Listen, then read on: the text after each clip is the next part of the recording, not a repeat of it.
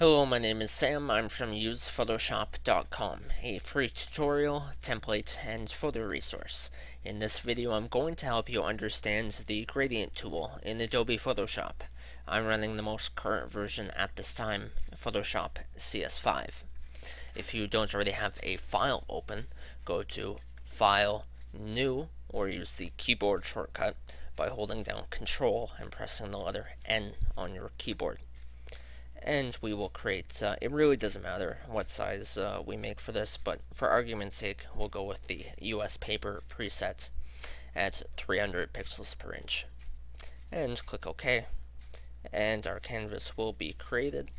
And we'll zoom in on that by holding down Control and pressing plus on my keyboard, so it fills my screen.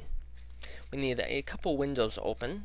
We'll use the layers window by going to Window, Layers, and opening up the Layers window, and the Tools window, which we can get by going to Window, Tools, and you will see the Tools window or the Tools palettes appear.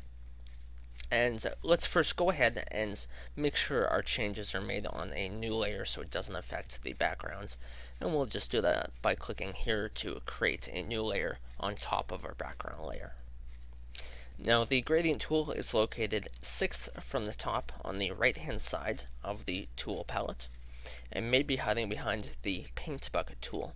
If it is, simply left click and hold down. You will see that menu appear and you can select the gradient tool at the top.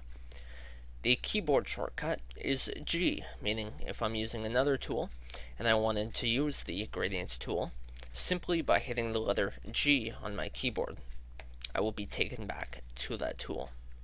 Let me show you how it works. Using the presets that Adobe has given us here, I'll show you what the effect is. I can click with my cursor and you will see it creates a line, and I can drag, and when I'm happy with my selection I can let go and I will see a gradient appear. Now this is the diamonds gradient, but we can change that up here. But the basic effect is that it's changing it. I can show it better if I use the linear gradient. There we go. Adobe is starting with the foreground color over here, and we have the background color over here, and in between it transitions very smoothly between those two colors. And I can change this by clicking differently and dragging differently on my screen to create different gradient styles. I can also change the styles up here. This is the linear gradient. We also have this neat elliptical or radial gradients rather, which looks like a circle, and we can do this either way. Wherever I click and drag, it's going to create the foreground color wherever I click initially, and when I let go, wherever I let go, that will be where the background color is. I can reverse this by clicking reverse up here, and now it will be the opposite. And we can create some really neat effects. This is a cool effect, and this is the angle gradient, and by clicking and dragging once again, and what this does, it starts with the foreground color over here and moves clockwise into the background color. And you can create some neat background effects. We have the reflection gradients here, which I'll have to do a bit smaller so you can see. And you can see the foreground color is in the center, and then it reflects out and it transitions to the background color on both sides. And once again, by changing how we draw this, we can change how it looks. And finally, the diamond gradient, which creates this box-like or cube effect. There's all the normal modes that you'd expect when working with layers in Photoshop, so you can play with those. You can also change the opacity here, so you can draw multiple images, and of course change the opacity of what you're drawing. And we can change a lot more options by clicking up here on the gradient itself. You will see the gradient editor open, And we have a bunch of presets up here which we can choose from. This blue one here we'll look at. As you can see, it shows us the gradient down here, what it's going to look like. And so let's go ahead. I didn't mean to click there, but it doesn't really matter. We'll undo that. And we'll click OK to use that one. And let's see what it looks like with a linear gradient. And we'll drag this across. And of course, it looks just like the thumbnail does. Blue into white, and then this brown color, I guess, brownish gold color into the white once again. And we can click on this and we can edit this gradient by simply clicking on the colors below here and dragging, and you will see that changes what the gradient will look like. This will create more brown area instead of the white, and the white area will be much smaller.